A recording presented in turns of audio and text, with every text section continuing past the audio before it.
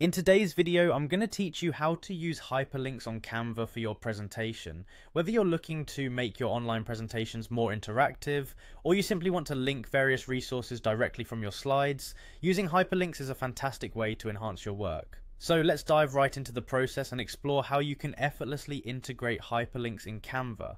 First off, you'll want to begin by selecting the text that you wish to hyperlink.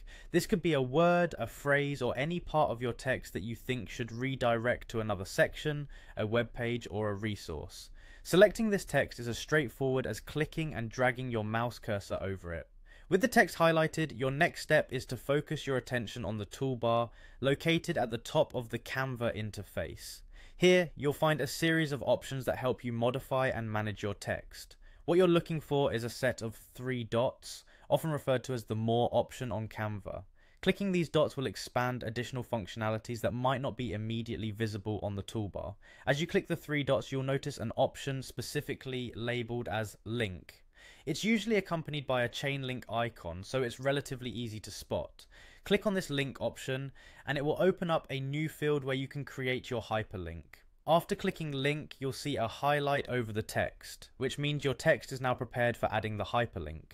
This step ensures that you're precisely on the track of where the hyperlink will be applied, mitigating any accidental changes to other parts of your text. Next, it's time to enter the URL or the destination to which you wish your hyperlink to navigate. You will see a search bar or a field labeled Enter a Link or Search. In this field, you can either paste the URL of the web page you want your audience to visit, or use Canva's capabilities to search for a destination within the platform itself. Once you've entered the URL or selected your desired destination, it's essential to finalize the hyperlinking process. You can do this by simply clicking Done. This step confirms your link, making it active so that when someone views your presentation and clicks on the linked text, they'll be redirected to the site or page you determined. And just like that, you've successfully added a hyperlink to your Canva presentation. Remember, hyperlinks are not only functional but also instrumental in enriching the storytelling aspect of your presentation.